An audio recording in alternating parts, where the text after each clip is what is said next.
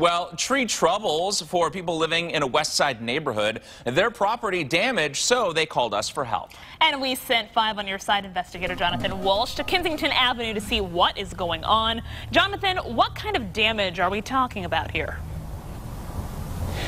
This is a huge tree. I can't even wrap my arms around it. It's so big, and it's on the tree lawn, so it's a city tree. But look at what it's done as it's grown. It's damaged the city sidewalk here, and this is only one of many, many trees on this street alone. So, you know what I did? I spent some time today with people who live on Kensington who told me they've been dealing with overgrown city trees for years now. During that time, they've seen damage to their cars, problems with water backing up into their basements because of the tree roots, and sidewalk after sidewalk, issues all the way down the block. One elderly woman actually explained that she had no choice but to take matters into her own hands because the city isn't doing anything about the overall problems on her street.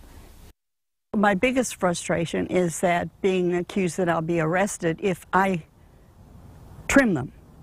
And I'm trimming them to keep them from taking the shingles off because they rub back and forth and back and forth.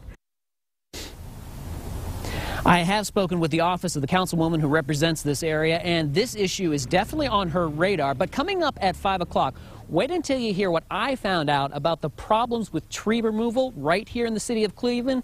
It is very interesting. You don't want to miss it. Again, that's coming up at 5:30 right here on News Channel 5. Reporting live, I'm investigator Jonathan Walsh for The Now.